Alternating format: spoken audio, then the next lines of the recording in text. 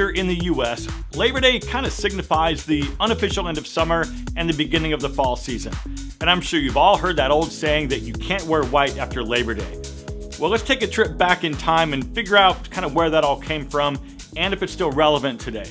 So back in the early 1900s, wearing white was a sign of wealth because most people were working manual labor jobs and their clothes would get dirty. And no one's going to wear white working at a job in a factory. So essentially, wearing white meant that you were upper class and you didn't have to work manual labor, so you didn't have to worry about getting your clothes dirty. It also meant that you were wealthy enough to be able to afford vacations to warmer climates in the fall and the winter. And then somewhere along the way, wearing white into the fall season was just kind of showing off your wealth, so it stopped. Then, not wearing white after Labor Day became this firm rule in the upper class, and they used it as a signifier of etiquette. Because if you wore white after Labor Day, you were making a fashion faux pas, according to the wealthy, and you weren't truly in the know, and that meant that you were not upper class.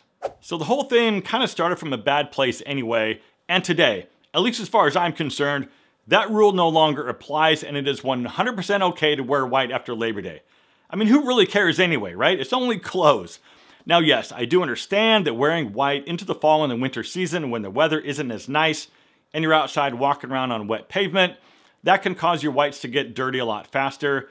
And then, of course, that is a valid concern and one reason to avoid wearing whites into the fall and the winter. But otherwise, I say go right ahead and wear white whenever you want in whatever season you want. So with that said, today I wanted to make this video and show several different ways that you can wear a pair of white pants in the fall season. So let's get started off first with the white denim that I selected because I know a lot of you guys are going to ask down in the comments.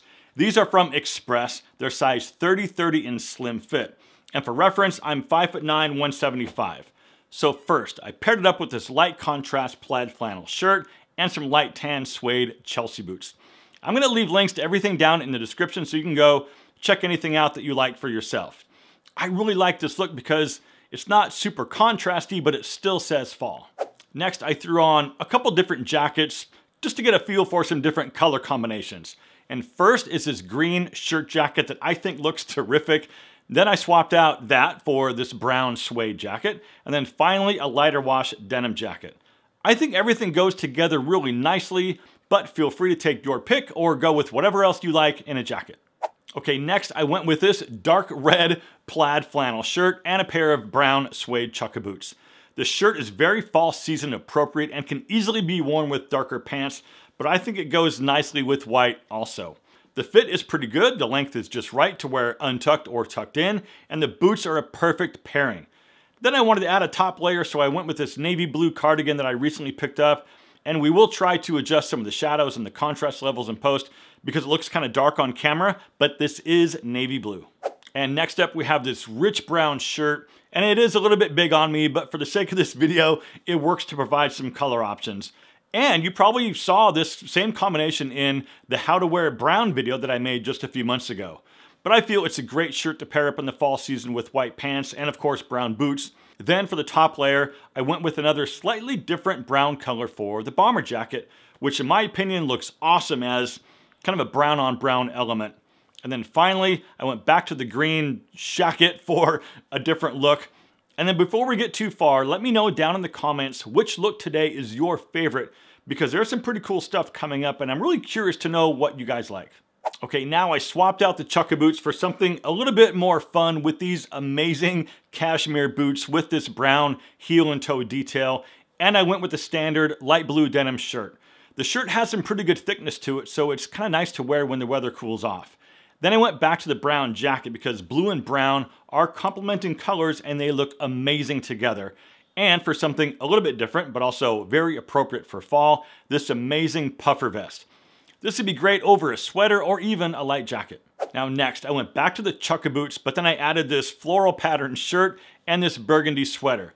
The sweater itself is incredible and it's very versatile as you can see. And of course, if you're not crazy about the shirt, feel free to swap it out for any color that you like, including blue and even green.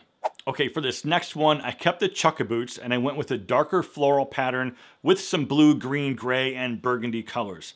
I've had this shirt for a while now and I'm not sure I'll be able to find a link for it specifically, but make sure you check down below for it. And for a top layer, I decided to go back to the denim jacket to pick up on some of those blue and gray tones in the shirt. Now I will say that typically floral patterns are best suited for spring and summer, but something with heavier and darker tones like this can absolutely work in the fall. Okay, I've got some really cool looks coming up for you, so if you made it this far in the video, please hit the like button to let me know.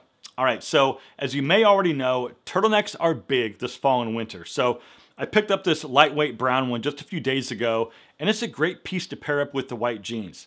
I also have a couple brand new jackets to pair up with it. First, this dark brown textured bomber jacket with button closures, and also this amazing blue zip bomber. Both are great and pair up nicely with the brown turtleneck. Gentlemen, I hope you enjoyed this one, and if you could, I would really appreciate it if you would just take 1.5 seconds, hit that little like button to show YouTube that I'm still here and still alive. And with that, my friends, thank you very much for watching, live well, and I'll see you in the next one.